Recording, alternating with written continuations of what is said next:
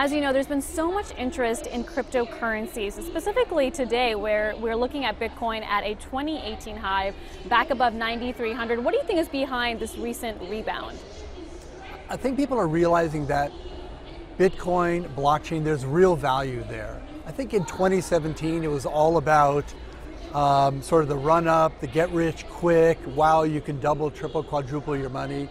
Then I think there was a pullback to say, okay, what are the real applications of cryptocurrency and blockchain technology? And I think we're going to see a surge now around people really understanding the potential for the technology. How important is it for the traditional banks like a Goldman Sachs to play a more substantive role in cryptocurrencies in order for them to flourish? Can Bitcoin continue to move higher without the presence of these big banks that play a meaningful role in the means of payment? Big banks are in a really interesting situation where some of them, for some of the products that they offer, may get disintermediated. Let's take the underdeveloped world for a moment here. They missed the whole landline telephone experience, skipping directly from no phones to mobile phones, right? They leapfrogged.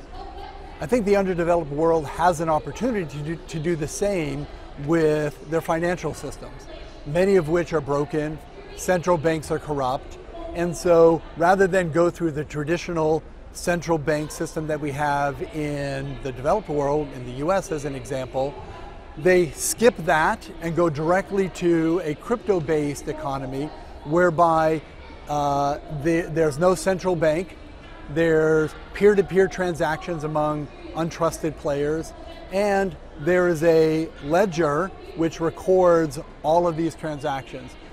In the US, it's probably going to have less of an impact than in underdeveloped countries. But I think here in the US, there are still a lot of financial applications that don't necessarily need these large bank or traditional financial players. So kind of surpassing the traditional banks. So talk to us about Comcast Ventures. Where are you guys trying to put money to work in this new industry? We're very excited about cryptocurrency and blockchain. So irrespective of the price of Bitcoin, unfortunately, if it's at $10,000 or $10, we still think that there's core technology there that has the potential to disrupt many industries, right? If you look at the three main principles of blockchain around identity, around this immutable ledger, so the ledger of all the transactions, and then this decentralized control mechanism there, it has the potential to disrupt existing players, social media, content distribution, e-commerce. If we look at Internet 1.0, if you will, the Internet of the 90s and early 2000s was about how do we connect people. But it didn't solve the trust problem, so we formed these aggregators that would connect buyers and sellers together, and these aggregators would reap the profits. Now with blockchain technology, that's not necessary.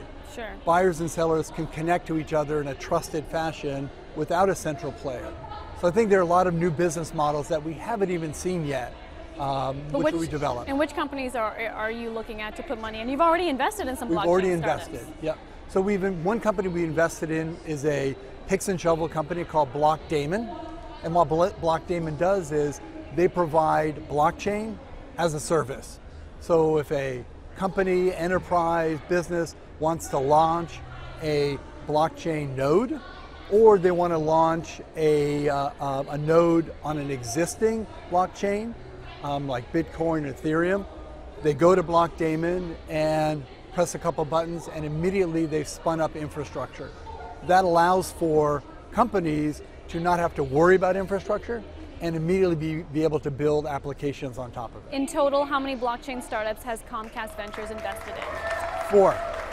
And how much do you see that, will that increase, and by how much by the end of the year? I think it's definitely going to increase. We're seeing tons of companies around infrastructure, applications, social networks, content delivery, we think there's a lot of opportunity. Also within Comcast and NBC Universal, there are a lot of really interesting projects going around on IoT security, advertising, identity.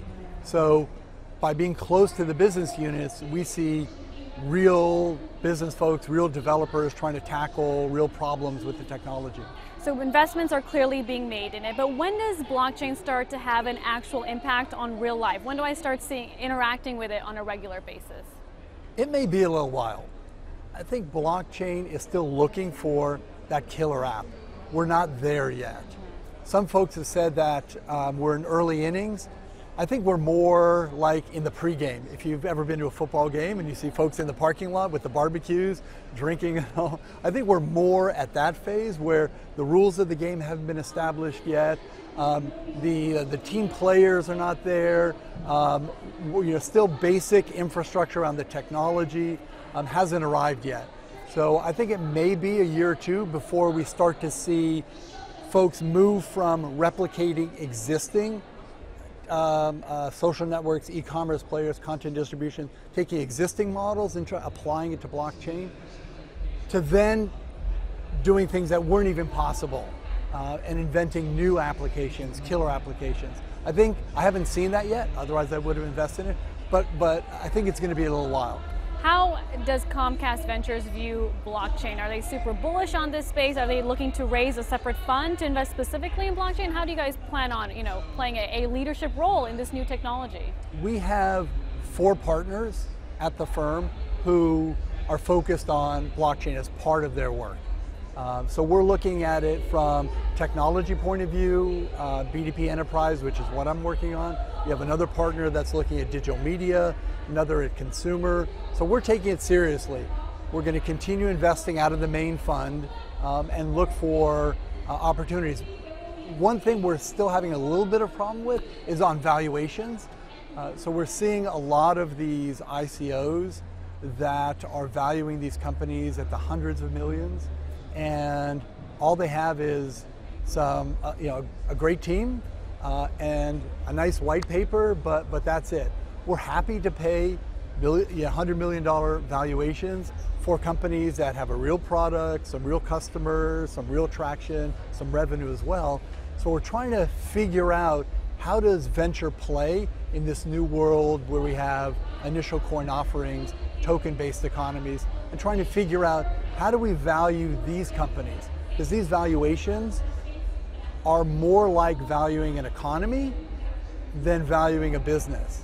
And so what does that mean when you're investing in an economy that are going to have multiple players and multiple businesses that might be built on top of that protocol? That's really interesting. There's also been a lot of talk here at the conference about the impact blockchain can have on politics, specifically in some of the upcoming elections, especially after what happened in the US presidential election, using blockchain to add more accuracy and efficiency to elections, specifically in Brazil, Mexico, and Colombia, which are all coming up. What are your thoughts on the impact that this technology can have there? So I think blockchain is a perfect platform for voting. The underlying technology around identity, first and foremost, where someone comes to a voting booth and use a cryptographic key to identify themselves, prevents multiple voting. You can ensure that the transaction is recorded on this immutable ledger, which we've been talking about in blockchain. And then also another aspect is around decentralized control.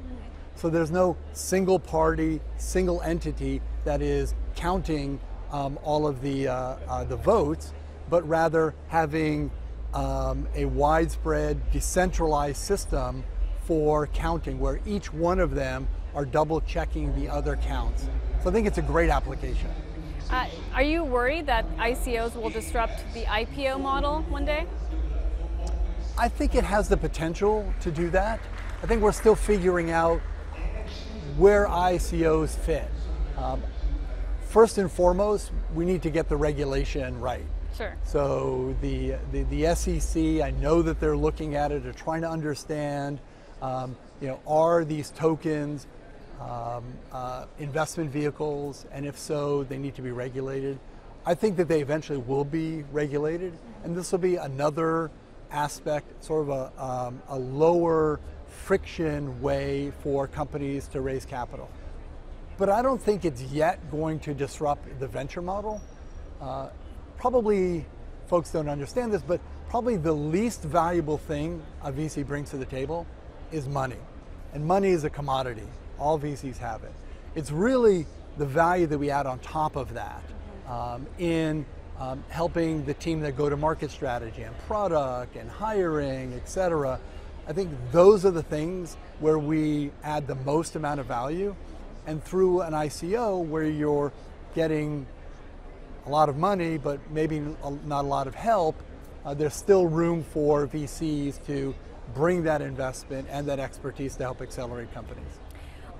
Lastly, on the other topic of politics, the trade uncertainty around NAFTA, also tariffs, that's of course been a big part of the discussion.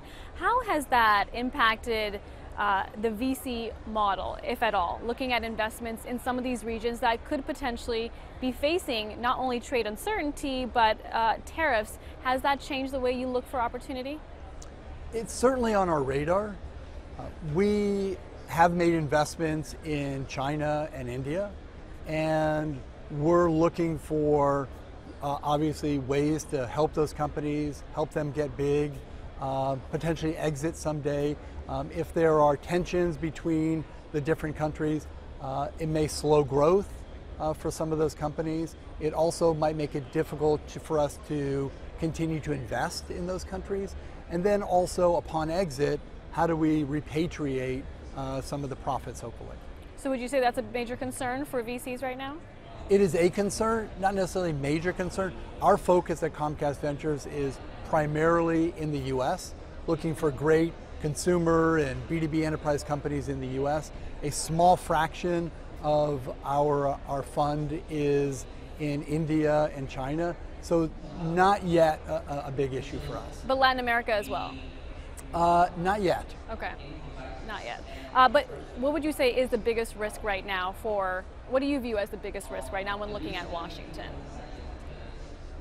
I think there's a lot of uncertainty. Uncertainty around how the current administration, how their policies are going to roll out, for better or for worse. I think we need clear direction and vision when it comes to economic policy, when it comes to trade policy, when it comes to regulation. And I think as those things settle down and the playing field is set, I think we'll have a much better opportunity to find opportunities and invest in them. So for the average retail investor that wants to get in on either cryptocurrencies or invest in blockchain, what are some of the risks out there? What should they be careful about? This is more like investing in high-risk commodities. If you're not comfortable in prices changing 5, 10, 20% a day and that volatility in your portfolio can't handle that sort of stress, then Bitcoin, cryptocurrencies is probably not right for you yet. It may be right for a small fraction of your portfolio, but I would not put more than, let's say, 5% of your portfolio into cryptocurrencies or token-based economies. They're still volatile, they're still unproven. Many of them are still figuring out, still building the platforms to make those currencies valuable. Right.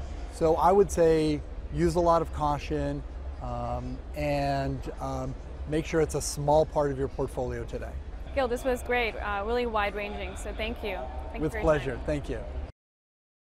Hey there, thanks for checking out CNBC on YouTube. Be sure to subscribe to stay up to date on all of the day's biggest stories. You can also click on any of the videos around me to watch the latest from CNBC. Thanks for watching.